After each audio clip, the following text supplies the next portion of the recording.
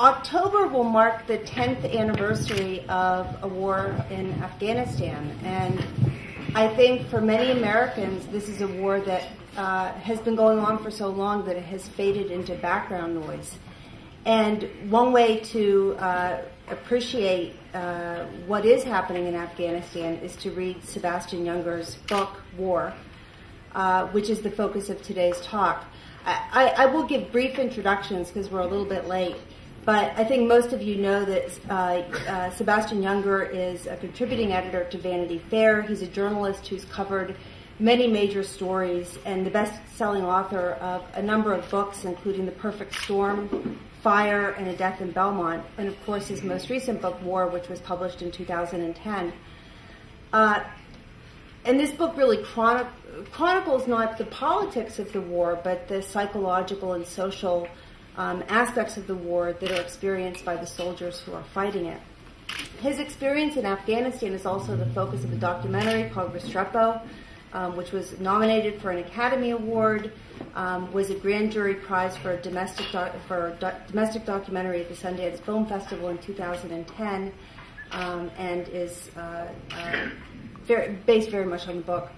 I want to note one thing that I think is important is that Restrepo was co-directed with Sebastian Junger's good friend Tim Hetherington, who was killed recently in Libya on April 20th due to a rocket or mortar attack, along with a number of other journalists. One other was killed and 2 others were wounded. Hetherington was a Vanity Fair staff member as well, a news photographer, noted videographer, documentary filmmaker, writer, and artist as well. And I expect that Sebastian Junger may want to say a little bit about that very unfortunate incident. The way we're structuring this discussion this evening, because it really is a discussion, is that Michael O'Hanlon will be interviewing Sebastian Junger. And Michael is somebody who's very well known at Princeton. He received his Ph.D. from the Woodrow Wilson School in 1991. He's the Director of Research and Senior Fellow of Foreign Policy Studies at the Brookings Institution, a senior author of Iraq, Afghanistan, and Pakistan Index projects, and co-author of a book called Toughing It Out in Afghanistan. And he's currently working on a new book on Obama's foreign policy. He also comes and teaches at the school, something that we appreciate very much.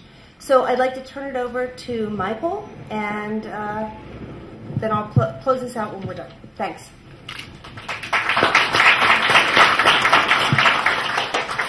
Thank you, Dean Paxson, and thank you especially, Sebastian, for just an amazing book.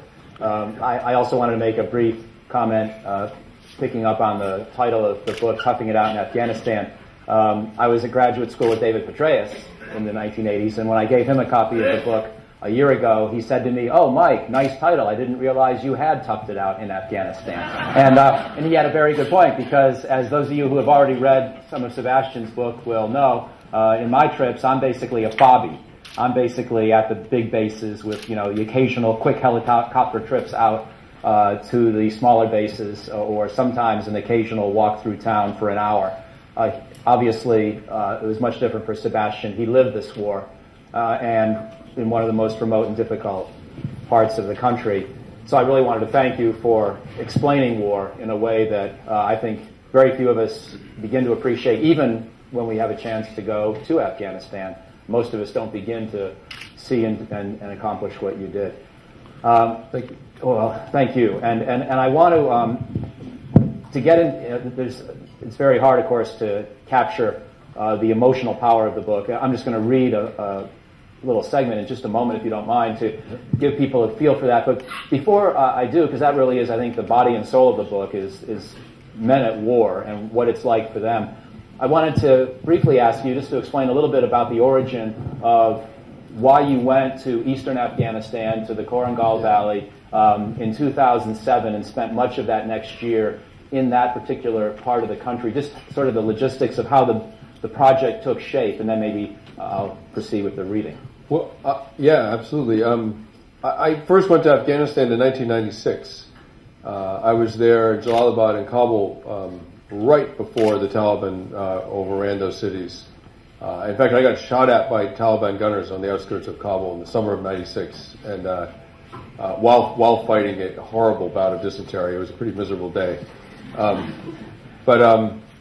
then I went back in 2000. I was with Massoud, and then 2001 I was with the Northern Alliance with his fighters when they took Kabul and pushed the Taliban out with U.S. air support, obviously. And back then, 2001, 2002, it was, if you were on the ground there, it was an amazing time. I mean, the Afghans were so grateful. I mean, they were so jubilant at being liberated from the Taliban, and the Taliban just seemed to have been pulverized. No one knew where Al Qaeda was, and it just looked like the story was over. And the war, thank God, and the war was won. And now we just had to sort of stay there and follow through and sort of try to put the country back together a bit. And it didn't work out that way. And by 2005, having always worked with the civilian population in various wars I've been in, Sierra Leone, Liberia.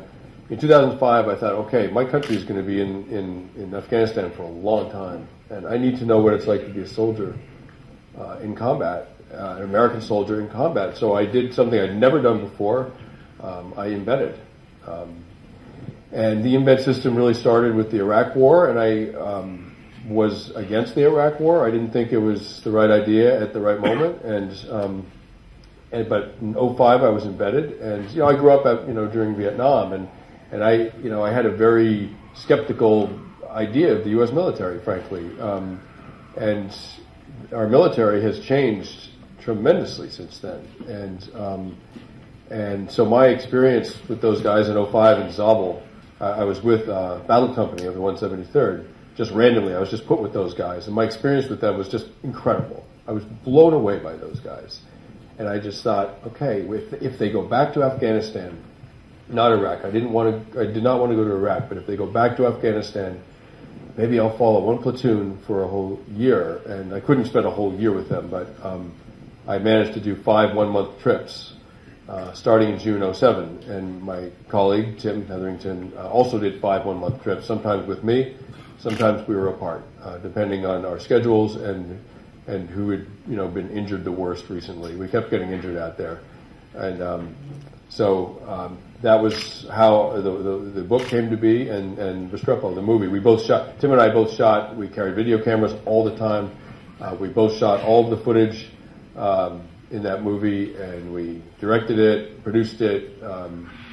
We did the whole thing from beginning to end. It was an incredible experience. If I could just follow up on one more thing about sort of the geography and sort of choreography of where you lived and where you were. And again, I know many of you are familiar with either the book or the movie, but we're talking about eastern Afghanistan in Kunar province in the Korangal Valley. And we'll come back later to the fact that the United States is no longer emphasizing some of these areas as much as we once thought we should, and I would like to get your thoughts on that. But before we get into those broader policy questions, I was just curious about if you could describe for those who haven't yet, gotten through that part of the book or the movie, what it was like, just the physical setting, how many people lived in the Korangal outpost where you spent, I think, much of your time, just a little bit of a feel for the layout. Yeah, it was really rough out there. The Korangal is 6 miles long, very steep valley, starting at about 5,000 feet, going up to about 10,000 feet. Big timber in the upper ridges, I mean, almost like redwoods, huge trees. That were cut down and exported for timber. I mean, it was a real cash crop out there. The COP, the Korangal Outpost, was the company headquarters. It had an LZ and HESCOs, fortifications and bunkers, and it basically there was a lot of high ground around it, and so the enemy, it was the base was put in 2006, and it was in order to stop the Taliban from using the Korangal as a sort of launch pad to launch attacks on the Pesh River Valley. The Korangal itself really had no inherent importance. It was 6 miles long, dead end valley, but they were using it to attack the Pesh River Valley and elsewhere in Kunar, and those areas were important. So they put the COP in there. It immediately just started getting hammered, but it did absorb a lot of the kinetic energy in that area. And once the COP was in there, the attacks on the Pech really dropped off, and the Americans were able to pave a road just about all the way in. They brought in schools and all that good stuff, that hearts and minds stuff that is supposed to allow us to win wars like this. But the result was that the Korengal really turned into a shooting gallery, and so the enemy would climb up these ridges and shoot down into the COP very effectively. And so at one point, about 2 months into the deployment that I was following, 3 months, Captain Kearney and the battalion commander decided to take over that one piece of high ground, take it away from the enemy, and so they 2 platoons walked up there in the middle of the night with tools and their weapons, and they started digging, and they dug all night. There was no sand up there to fill the sandbags. They just hacked at the rock with pickaxes and put the rubble in the sandbags, and they piled them up, and when it got light, they got attacked, and they were attacked 13 times in that first day. They worked and fought. They just alternated working and fighting straight for 24 hours, and in the end, they had this outpost, Restrepo, named after the platoon medic who was killed early in the deployment. And it was nothing. I mean, it was the size of this room, maybe. It had no LZ. You had to walk there. You couldn't get in and out of there any other way. There wasn't even a generator for electricity at first. The guys slept on the ground. They didn't have structures. It was sandbags and crates of ammo and MREs and bottled water. There was no running water. There was no way to bathe. The guys just lived in their combat fatigues, slept in them, patrolled in them, lived in them till they literally fell off their body, rotted and ripped and fell off their bodies. They were up there a month at a time. There was no internet. There was no phone. There was no television. There were no girls. There was no alcohol. There was nothing that young men like. Except possibly combat, actually. And there was a lot of combat. There was, my first day up there, we were attacked 4 times. The unit was in 400 firefights during their deployment. A fifth of all the combat in all of Afghanistan was happening inside those 6 miles. 150 men of battle company were absorbing a fifth of the combat for 70,000 NATO troops at times in that area. So, they were up there for a month at a time. They'd come back down to the COP once a month. They'd take a shower. They'd burn their clothes, get new clothes, call their girlfriend, or not call their girlfriend, and then they'd head back out. And they did a year like that, and that was where I spent almost all my time. Was out at OP Restrepo. They built little plywood bee huts that they could sleep in because it got real cold in the winter. And I had a bunk in one of the bee huts with First Squad, and off and on, that was my home for a year. It was an amazing experience. And about how many people at that location typically? I varied, but usually around 20 people. But then, they'd send a patrol out, and then it would get cut in half. And so, there was some concern that the outpost would be attacked while a patrol was out. So you'd have, a squad defending an outpost, and that's not going to go very well. Chosen Company, one or two valleys to the north, had some terrible fights. They had a position like Restrepo called Ranch House. The enemy overran the wire, got inside the bunkers. They were shooting from inside American bunkers, shooting into other American bunkers inside the base. The guys, they suffered 50% wounded rate. And the lieutenant finally called in airstrikes on himself, and the A-10 pilots wouldn't do it. And he said, look, we're going to die anyway, you might as well. And the A-10 pilots cut the base in half with gun runs and saved those guys. And something like that happened 2 more times to Chosen Company. They had a terrible patrol. They sent out 28 men, and it got ambushed, and they had 100% casualties on that patrol, killed and wounded. And then the Battle of Wanat, which you may have heard of.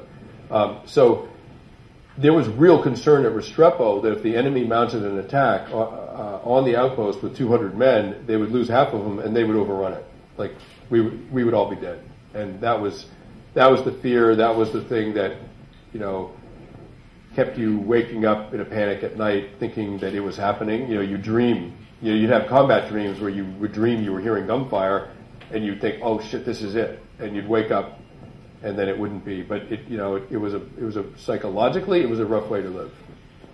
And I would just remind folks, I'm sure, again, many of you followed the war well enough to remember yourselves, that there were actually cases, not in this particular combat outpost, I don't believe, but there were subsequent cases where exactly that did happen in eastern Afghanistan in particular, and you wound up having 8 or 10 Americans or one Frenchman killed by this concentrated ambush.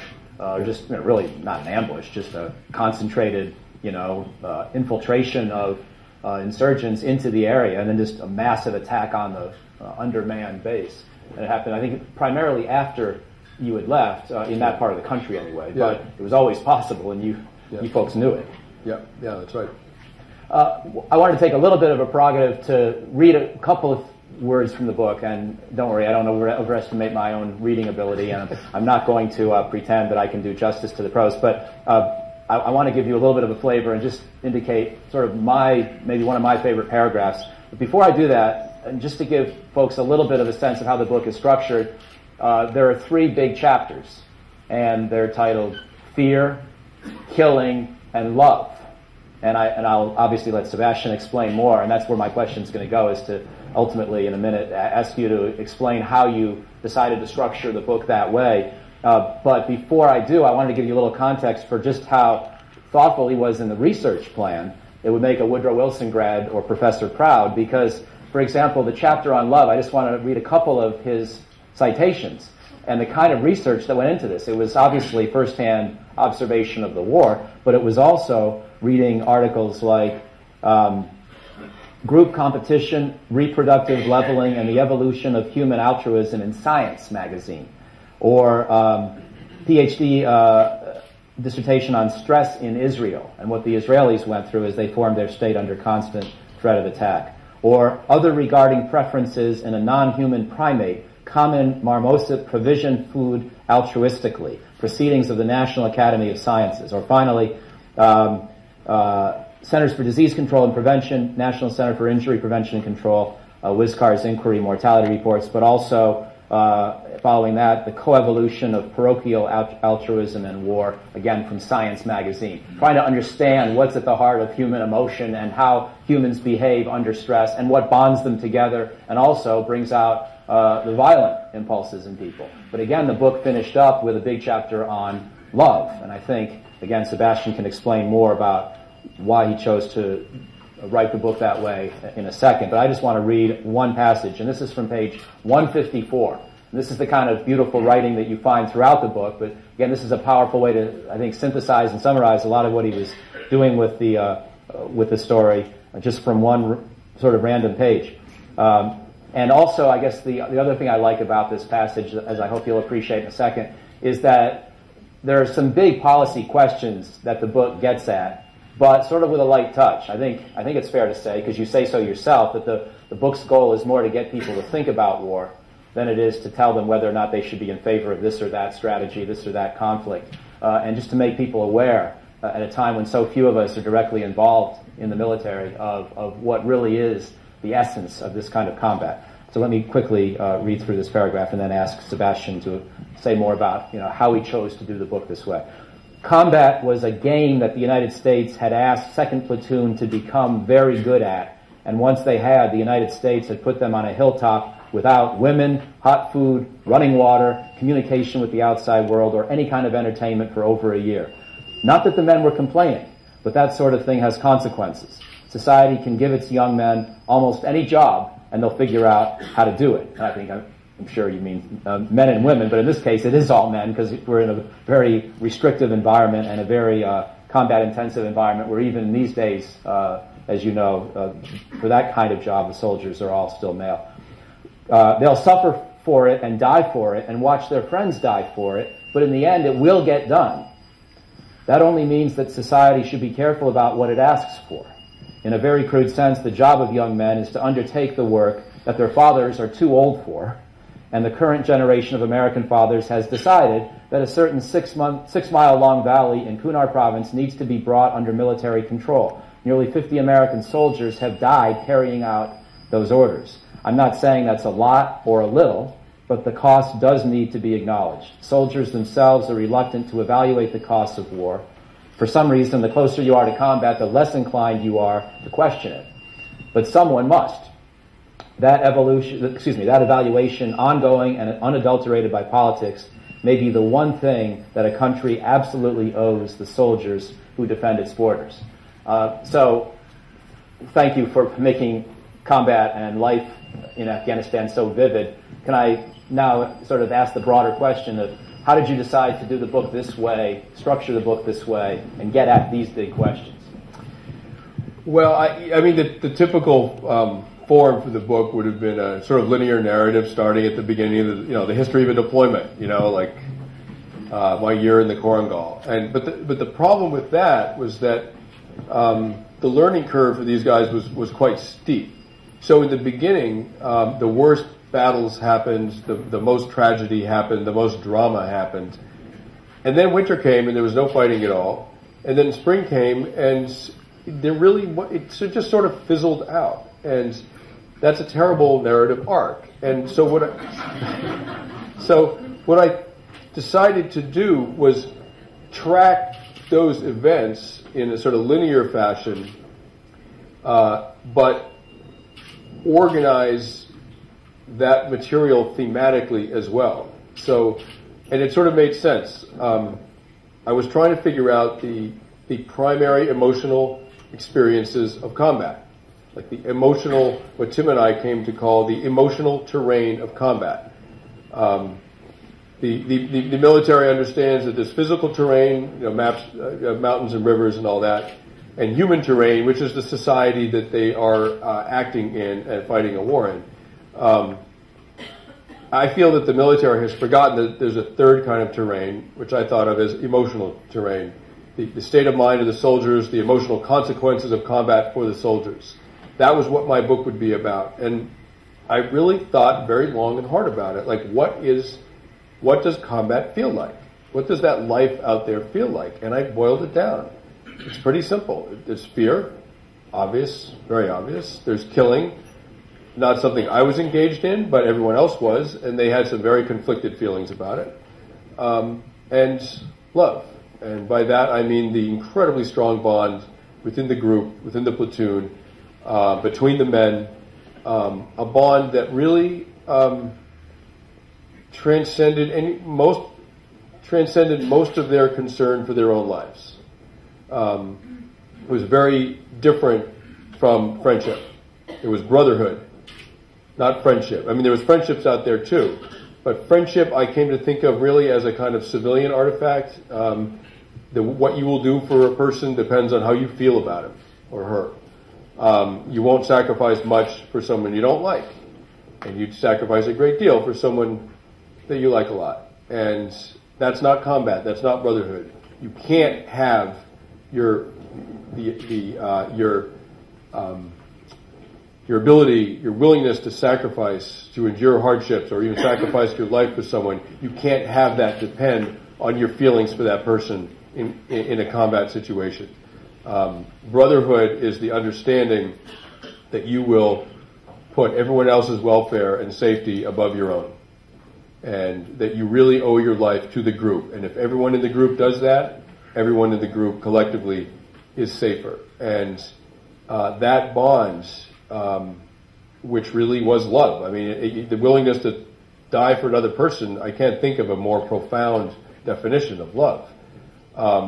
That was the thing that made them capable of overcoming their tremendous fear. I mean, everyone was terrified out there. I was, everyone was. And their real discomfort at the idea, not continual, but occasional, but very extreme discomfort at the idea of killing. The guys overcame those two psychological forces because of this bond, because of the concern they had for their brothers. And so, for me, that was, while tracking the events in the valley, that division seemed to get at the heart of what I was trying to understand. What does combat feel like? And ultimately, for something that's so damn awful, why do they miss it? Like, why do men come home from combat? And I keep saying men because it was all men out there. I apologize, but I just keep saying it because that's what was out there. why do men come back from combat, the worst experience of their lives, and miss it? I really felt like I had to explain that, and I think the explanation is rooted in the material I covered in the last chapter of Love. I just have one more question before we open up to all of you, and it's a policy question, but it's not a policy question about whether or not you favor the war. And you and I had discussed this earlier. I know you're willing to engage in that if anybody else wants to. But I really, sort of following on what you just discussed about what war does to people, for people, and how it's both a terrible experience and yet such a memorable and powerful experience, and how it has elements of a positive character, even in the midst of such tragedy, raises the broad question about, the military's relationship with broader society in the United States today, questions about whether we should have some form of mandatory national service, and you can get to that question either because you think it's fundamentally unfair that we ask such a small percentage of the population to go up and do these terrible things, or because you think that there's something that's enriching about being asked to do something for your country. And when I say mandatory national service, I think if you talk to most people in the military, they would hate the idea of a draft where anybody or everybody had to do military service. And we don't need 4 million people each year to join the military. We don't have a military of that size. But in theory, one could have mandatory national service with military participation as one option. But I was just curious how you think about the issue of whether we need to sort of shake up our society and find a way to have more people somehow engaged in this experience because of either the negative argument or the positive argument of what war means. And I don't know if you have a comment on that question. It's complicated. The soldiers definitely did not want a draft. And it was interesting, I think, for several reasons. One of the reasons is they all, not only did they choose to be out there, they wanted to be out there. And they may have regretted their decision, but they themselves set in motion the process that put them on that hilltop. And they all knew it, and it kept the grumbling to a minimum. I mean, they bitched about it, what it felt like, but they never felt sorry for themselves because, they all joined the Army, and they didn't just join the Army, they joined the 173rd Airborne, and they actually had to go through some pretty extreme tests to get in. I mean, they made the first string of the football team as far as they were concerned. So they don't, when you're asleep, at a place like Restrepo, the only reason you can get any sleep at all is that you're pretty sure that the guy on guard duty is not sleeping because he wants to be a soldier, he wants to do this well, he doesn't want to let his brothers down. And you don't really want draftees on guard duty, at a place like Restrepo. I mean, that's how the soldiers thought of it. But I also think they really did have a kind of refreshing idea about what they thought this country was about. And it's about personal choice and autonomy. And, they're very proud of their personal choice of joining the military. And I think part of it is that they're very proud that means other people don't have to. And it's a weird kind of altruistic way of thinking. And they all kind of talk like that. Like, look, we wanted to do this, but we don't want to live in a country where we're told to do things. That was kind of the flavor of the conversation. And I think, I think some of, am I really going to bring up the healthcare debate right now? I think some of the discomfort in sort of mandatory healthcare isn't so much does it work on paper with, does it work financially for this country? I don't know if it does or doesn't. I have no idea. But it is this sort of like American discomfort at, wait a minute, you're going to tell me to do something? And I think it would be very hard.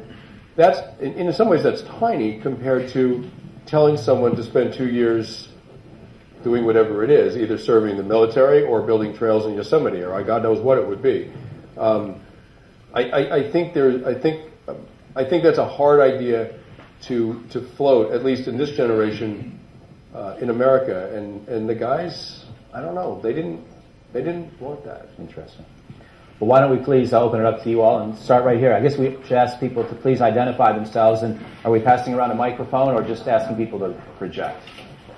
I would ask, my name is Evan Miller. Do you want to bring him a microphone? Or how should we do it? Great. Thank you. And I'll go to you next, sir. I would ask the group of 20, there was nobody rotated at 20. It was the same 20 for the full year. And No, it wasn't. I'm sorry if I was imprecise. The platoon was about 30, 35 guys. They had to handle a couple of other smaller positions. So it was 20 at any one time, but they would rotate out by squad, and they'd spend like 3 days at the COP, and then they'd move to other more isolated positions, and then back to Restrepo. And were they volunteering to go to their unit, to go to the COP, or were they simply sent there? They didn't volunteer specifically to be there for a year in the most difficult combat and isolated situation. They did not volunteer for that. Is that correct? Well, they didn't. Restrepo didn't exist when they were sent over there. They had no idea what they were heading into. They knew that they were in the 173rd, and that whatever they did was probably going to be pretty hard. But no, they didn't know specifically that they would be out there at Restrepo. No. And lastly, was their operation successful? Did they take the pressure off of the shooting from both ridges down in the valley? Yeah, when they built Restrepo, I mean, interesting, sort of just tactically speaking, if trying to solve the military problem in that valley, that one outpost kind of did it. I mean, it really tipped the balance. It meant that there were very few places in the valley where the Taliban could maneuver on the company headquarters without being seen. And so not only did they take away the high ground from being used to attack the COP, it also meant they had greater visibility, and they killed Taliban all over that valley once they put in Restrepo. Sir. Yeah, well, keep going. I've waited a long time to ask this question from somebody who can really evaluate the answer and who will tell us the truth. All right? Can you evaluate the surge for us, please, sir? Can I evaluate what? The surge in Afghanistan. The surge. I was there before the surge, so I'm evaluating it from the perspective of reading the New York Times and watching the news and trying to put it in context of what I know. And what I've heard, I mean, the surge was primarily in the south, in Helmand, around Kandahar, that it was pretty devastating for the Taliban. I mean, I'm believing what I was told, but what I was told is that it put enormous pressure on mid-level Taliban field commanders. They killed a lot of them. They really hit them pretty hard. In some ways it doesn't matter. In some ways it matters a lot. I think the real problem, I think the U.S. military is probably the best military in the world, and eventually will figure out any tactical problem. I think they will just figure it out. And I think over the course of 10 years, really 5 years of real combat. I mean, the war started in 2001, but really the combat really started around 2005. So I think they kind of figured it out, right? And they had enough finally they had enough manpower and resources to implement what they figured out. So they did do that. But here's the problem. They are fighting the Taliban to protect the government of Afghanistan and the Afghan people. And they're going to have to keep doing that. They can do that. They're succeeding at it. The Taliban are not going to overrun Kabul. It's not going to happen, okay? They're going to have to keep doing that until the Afghans can do it for themselves, and then we can leave, right? I mean, that's just to simplify things tremendously. That's the situation. But here's the problem. One Taliban fighter is worth about 10 Afghan National Army soldiers, 10 ANA. In effectiveness, in determination, in courage, in tactical ability. And it's literally like 1 to 10, right? And so I had a conversation with a senator a few months ago about this, and I said, we're not going to be able to leave until we figure out why one Taliban fighter is worth about 10 ANA and fix that, and then we'll be able to go. And they're the same people, right? And essentially the same people. So why the difference? And in his answer, and I think he's right, he said, well, the Taliban believe in what they're fighting for. The ANA don't. Well, why don't the ANA believe in what they're fighting for? They don't, because they're fighting for, I mean, there are some wonderful, great, honest Afghan politicians, but on the whole, the Afghan government is completely self-serving and corrupt, and they know it. And so I said to the senator, would you risk your life or die for Hamid Karzai and his buddies? And the senator said, no, of course not. I was like, well, that's what you're really asking the Afghans to do, so that we can go. And they're not going to do it because they're not stupid. And so really, you can have a surge, you can do anything you want militarily, and I think there has been great improvement militarily. But at the end of the day, if you don't twist the Hamid Karzai's arm to the point where it almost breaks on the issue of corruption and really force changes, at the end of the day, it will work as long as we're there, and as soon as we leave, it will fail, because we are recreating the exact circumstances that got the Afghan people to allow the Taliban to come in the first place. There's violence and corruption, and we're allowing that to recreate itself. It's ultimately the problem is a political problem, and it's one that the Bush administration did not face, and neither is President Obama. And I think it's not going anywhere until we face it. Ma'am, next to our friend who just asked that question. I got the mic here, so. Oh, I'm sorry. Can I ask a quick one then? My name is Peter Malik. Malik. So we can see you. Yeah, Peter Malik. Question is, what was the thinking of the American soldiers toward the Taliban? Was there respect, hatred? Was there what was it? That's a good question. I mean, there was sort of a bit of everything, you know. I mean, fighters respect good fighters. They do. You know, the Greeks respected the Trojans. You know, I mean, there is a certain kind of respect between people who are in that business for each other. And there were Taliban fighters out there who were good. They were brave. They did not mind dying. They did stuff that the Americans would be like, "Oh my God, I can't believe." You know, they're shooting at an Apache helicopter with an AK-47. Like, maybe it's stupid, but it's definitely brave. And so they, on one level, they had a lot of respect for them. On another level, they hated them. They hated them because they thought they didn't fight fair. They hated them because they couldn't see them. They never saw the enemy, almost never saw the enemy. And they hated them because they thought they were real thugs, and they beat up on the local population, and they killed a 15-year-old boy by cutting his throat, along with his grandfather, a kid who worked at the American base. You know, really, there were really poor people in that valley, and the base hired a lot of people, and it was a good thing for those people. Up until the point where the Taliban got their hands on them and cut their throats. And so there was a kind of mix of reasons that they really loathed them. But as fighters, the better ones, they were fighters that weren't very good too, and that was pretty clear. But the good ones, yeah, they respected them. Is that Wendy? Yeah. Please. Yeah, Wendy Gerber. I've heard you speak before about the community beatings that they had. And as incongruous as it might seem, it seems to epitomize the sense of brotherhood and love that you were talking about, and I'd appreciate it if you'd speak a bit about that. Yeah, the community beatings. Well, here, I mean, God, it sounds so awful when you say it, doesn't it? What they had this thing called blood in, blood out. And the way it worked was this. There were a certain set of very simple rules up at Restrepo. And primarily, as I said, that you are prepared to devote your life to the group. I mean, just to put it in a simple sentence. And that's not how things work in society back home.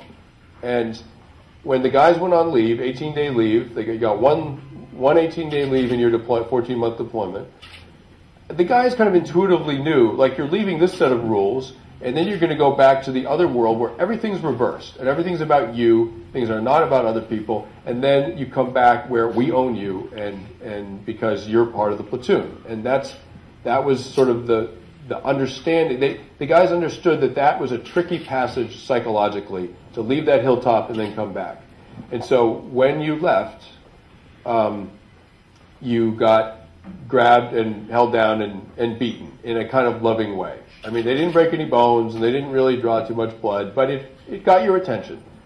And they threatened to do it to me, but they never did. And then when you came back, you got blooded in again, and you're now part of the group. And, you know, I studied cultural anthropology. That was my major in college. And one of my term papers was on male initiation rites.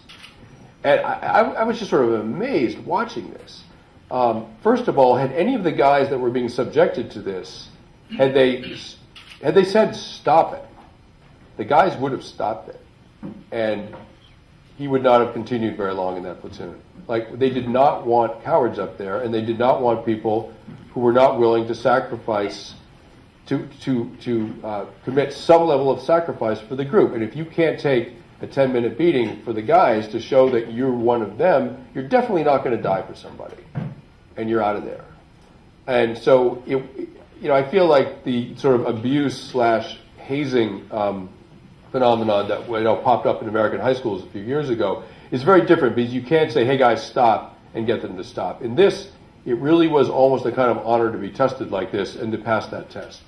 And they somehow instinctively recreated, out of necessity, out of a kind of psychological necessity, I think, they basically recreated the essence of initiation rites as they have existed in human society and tribal society since the Stone Age, probably. And they didn't know that they'd done that, but that's what they'd done. It was a really amazing thing to watch.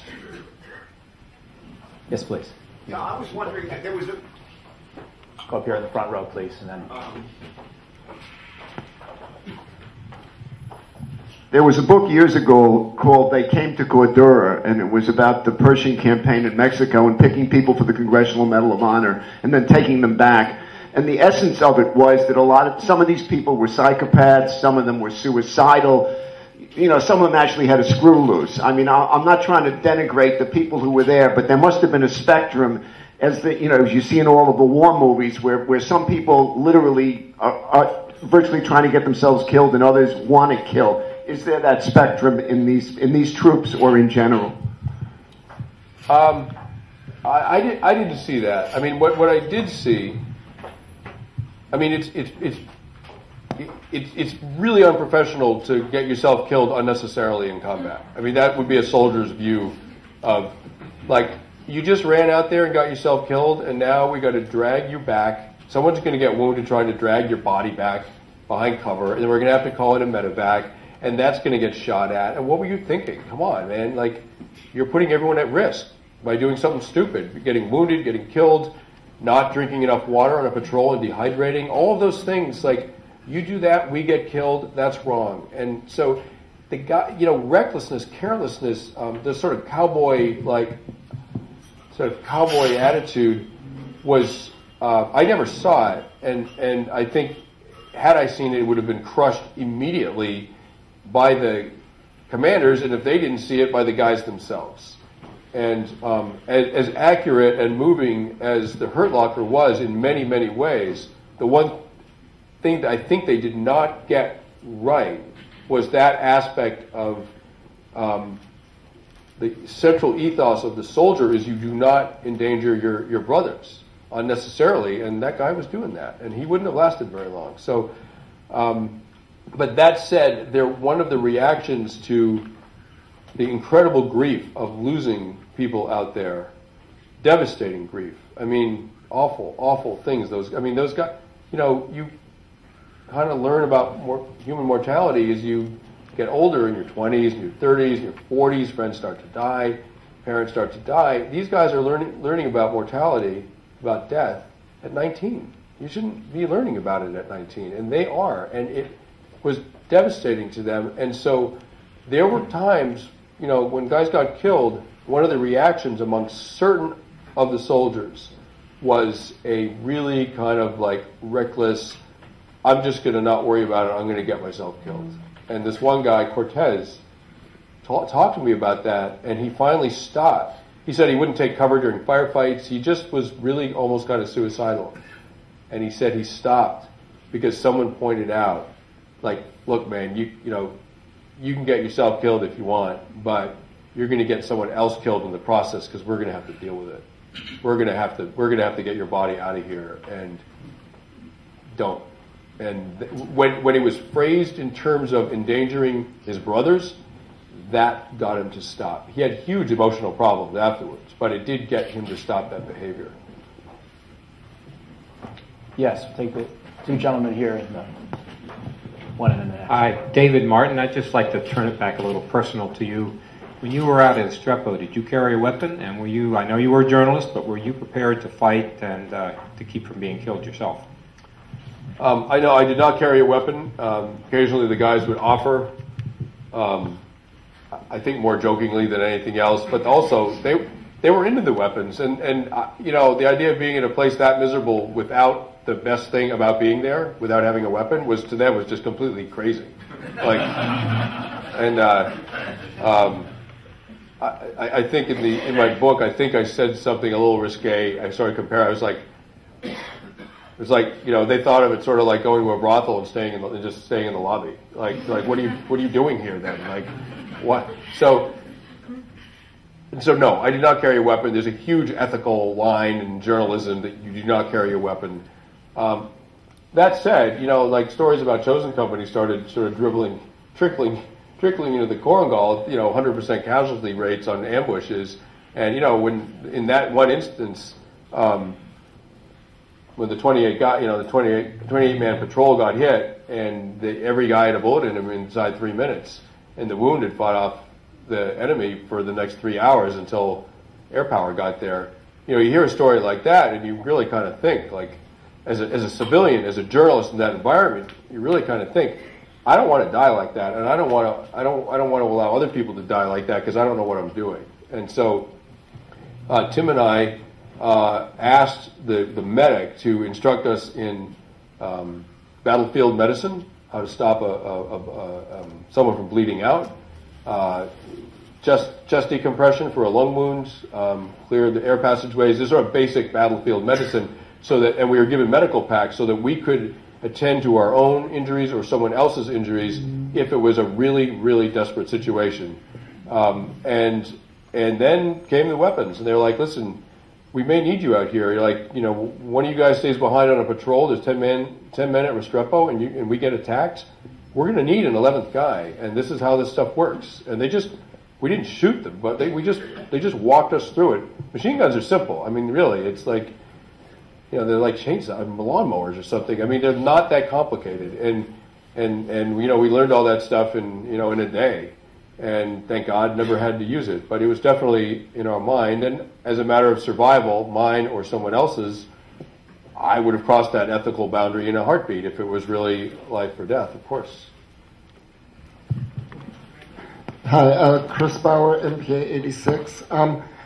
I want to ask you about, your focus has been the military aspect, the civilian side in Afghanistan. And as a lark, about a year ago, actually, I friended a young man in Kabul on Facebook. And we've been emailing back and forth. And initially, he was very positive about the Americans. Most of his friends actually get their jobs through USAID.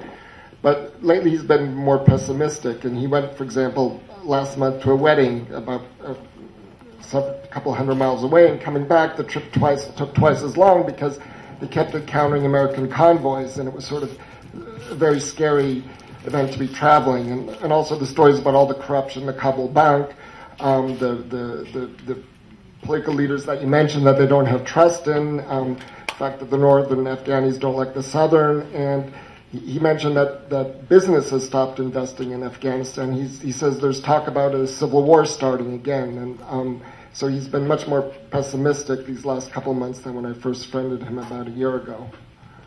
I don't know him obviously, but I would imagine his fear is based on the idea that if we leave, all of those things will probably happen.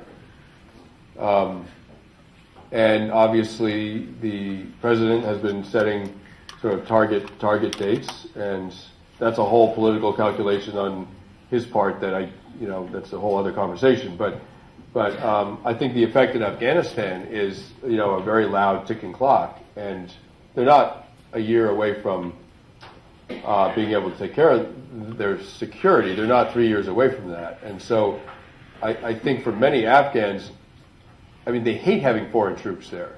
I mean, we would hate having foreign troops here. Like, it's obvious. But many Afghans are also really terrified of losing them, because they know it'll almost certainly go back into the civil war of the 1990s, which was an absolute bloodbath. And they all know it. And so they're really in a horrible situation where their two choices are either really unpleasant or unimaginably bad. And I think that's what he was talking about. Right here, please. So I have two questions. One, you've talked a bit about the relationship among the soldiers and perhaps their impressions of the Taliban. I'm interested in understanding how your relationship evolved with them and how they felt about just having you there. Yeah. And over the course of the time that you spent with them and how that evolved. The second question is if there's something that stands out in your mind that surprised you based on conceptions that you might have had when you started this journey and that still stays with you as something that just was surprising. Well, initially they were quite happy that they got word that 2 Vanity Fair reporters were coming out, and they were pretty psyched about it until we showed up and they realized that we were men. That was when the problem started. And so, I mean, if you try to insert yourself in any close-knit group, I mean, just think about high school. I mean, any close-knit group, and particularly one that's essentially fighting for its life, they don't let people in easily, and there's no reason for them to. Because anyone in that group can get everyone killed if they do something really stupid, and they know it. And there's a kind of bond that develops in a group like that. You can't just walk in there and suddenly be like, have everyone be thrilled you're there. And so like high school, like anything, it takes a while.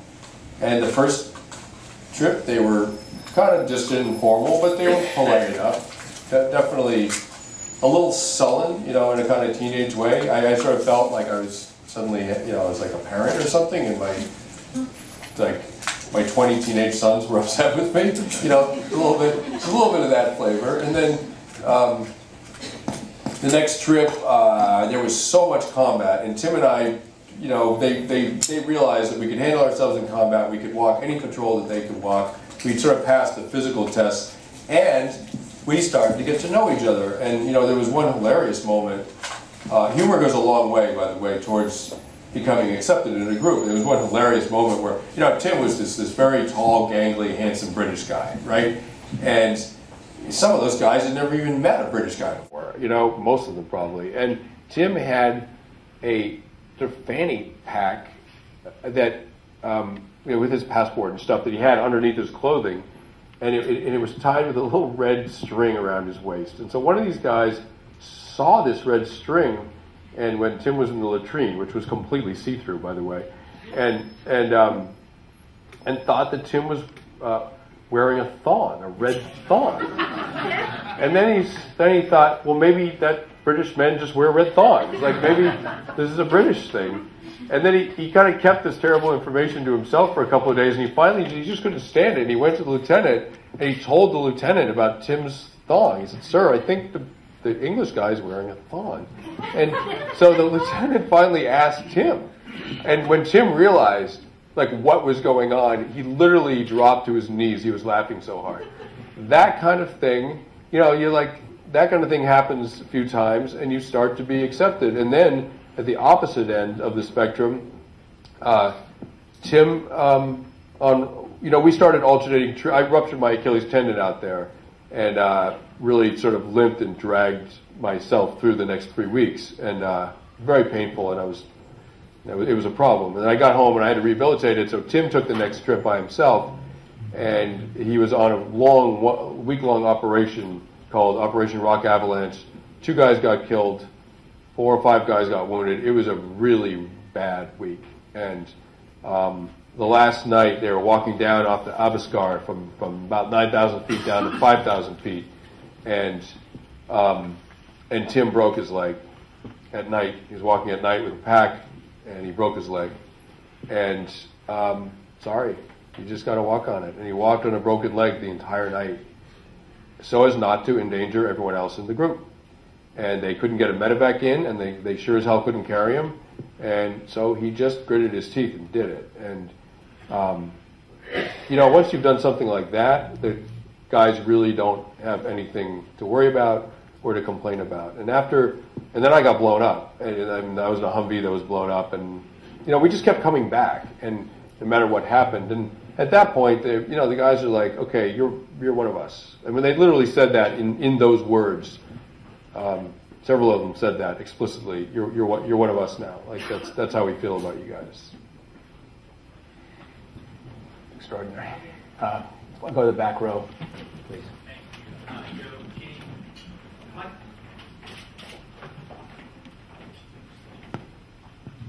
Sorry, thank you. Joe Ficini. In your book, you mentioned a lot of the troubled lives the men came from before they enlisted. And then you also mentioned the baggage they took with them from the war, the psychological addictions to combat or what have you. Do you think, from a purely selfish standpoint, from their shoes, was it a good thing that they enlisted, or was it a mistake? How was it for them? I don't think you can generalize. I mean, it's like, is going to med school a good thing or a mistake? I mean, it's exactly what some of them needed, and it probably destroyed some others. And some of the guys who got destroyed by it were probably headed down that route anyway, and their experience out there either delayed that process or hastened it. There were guys who were fine, but they hadn't grown up, they weren't disciplined, they didn't know how to focus. There was one guy, Kim, said to me, or was it Tobez? He said, look, I was just living at my mom's home and partying. I was going nowhere, and now I'm a man. I mean, they use that term, like, now I'm a man. And he's going to get out of the Army, and when he gets out, he's going to be a man in his mind, and I'm sure that will serve him well. So I don't think you can generalize, and I think the trick is to figure out for each individual person that they have to figure out will this experience save me, and it does save some of them, or is it going to destroy me? And I don't know how you make that evaluation at 17 or 18, but I don't think you can sort of paint it with a broad brush. Let's do 2 more questions. We've got one here, and then actually we'll do 3 more if you don't mind, because we'll go one here, and then here in the second row, and then finish up back there. That's all right. Thank you, Robert Johnston. I'm old enough to have come of age during the Vietnam War, so I will say I wasn't there. But I felt then, and in retrospect, that we talked all the time about the Viet Cong, that you had some sense of who they were, what was behind them, the institutions that supported them, what made the whole operation tick, and what the aspirations were. And at least as far as I can read, mainly the American press or the academic studies and so on, I don't get any sense of who, quote unquote, the Taliban are. There has to be more to it than a bunch of guys running around with guns shooting people. But I don't see a sense of organization, aspiration coming out, and you must have some feel for the enemy, as you say. Yeah. What's there, what's behind them, what makes them tick, and what the broader picture is somewhere. Well, I mean, the term Taliban is really a sort of broad term that encompasses a lot of different groups. Originally, the Talibs are students, and originally the Taliban were Afghan refugees in Pakistan who were trained in the madrasas, that were usually funded with Saudi money, and with the Saudi money came a Wahhabi interpretation of Islam, which is extremely rigorous and fundamental, and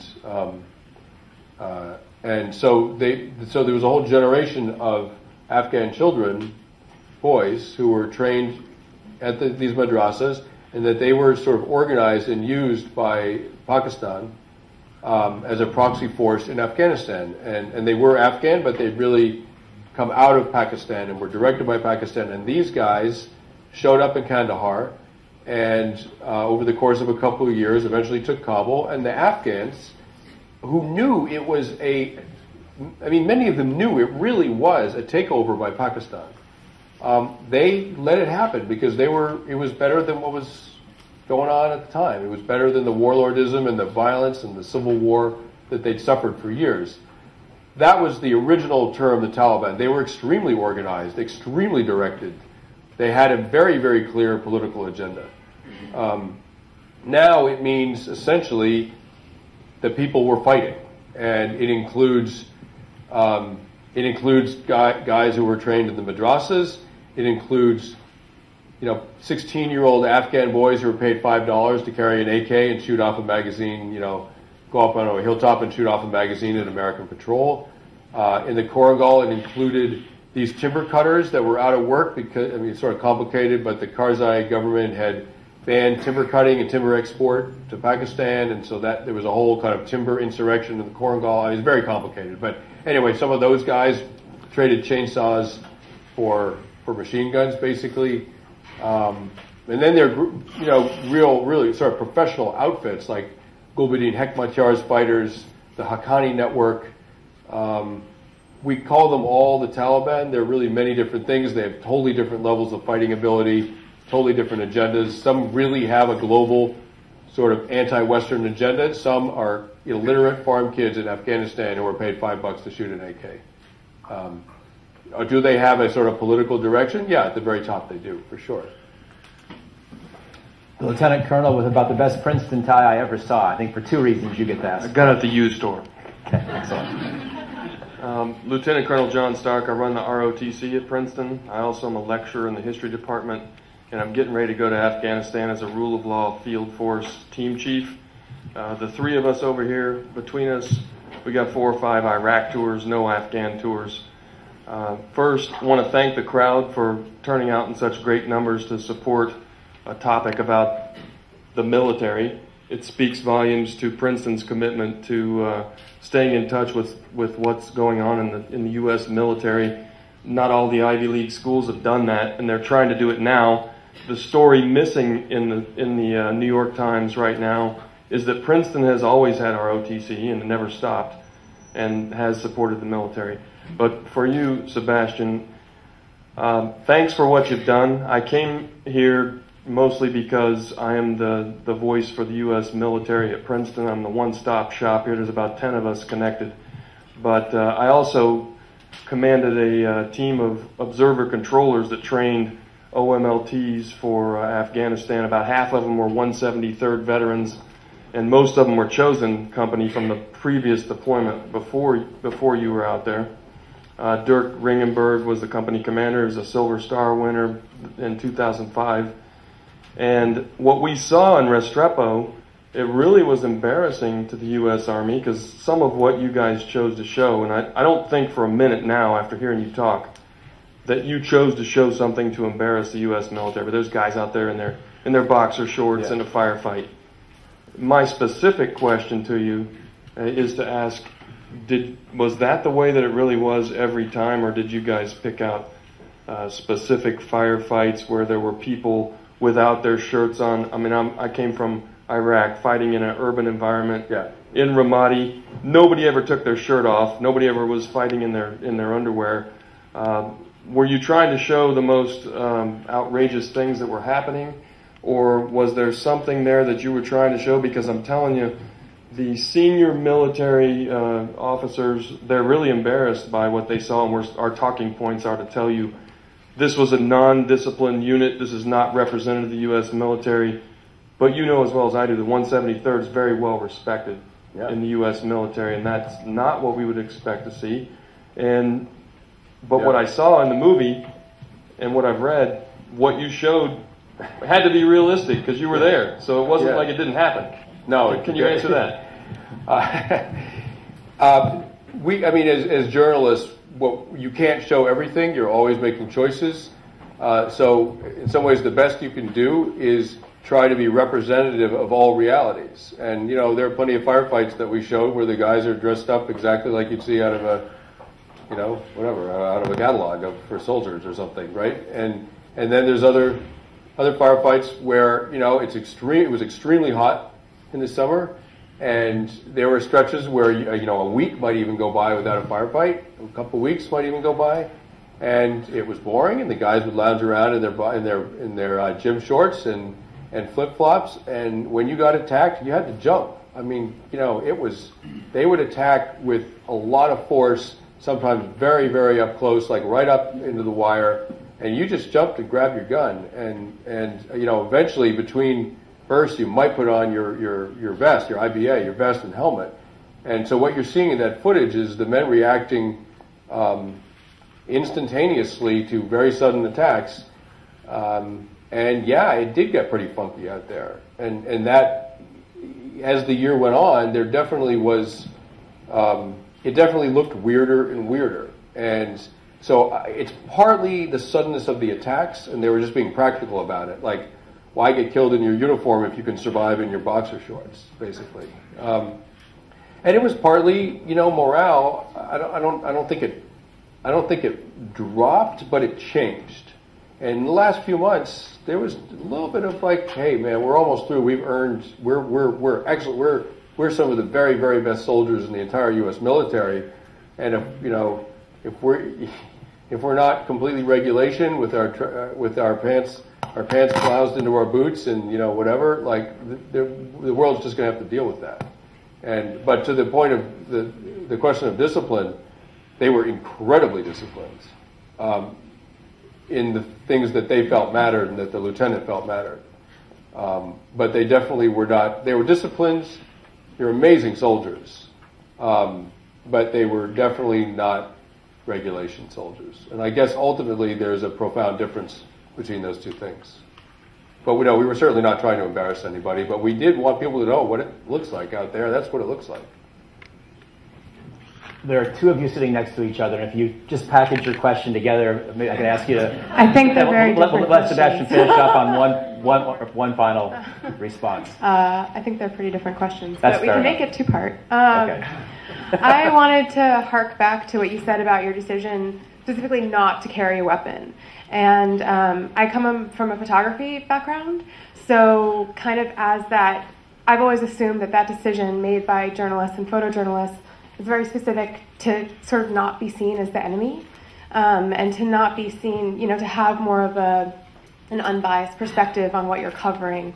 Obviously, you have some perspective, but I wondered, there always sort of seems to have been an understanding with journalists and photojournalists within crowds or in fighting situations that even if you're embedded in with soldiers, there's sort of in a less degree of danger to a sense, maybe because you're not fighting somebody. Obviously, if you're embedded, that's not the case.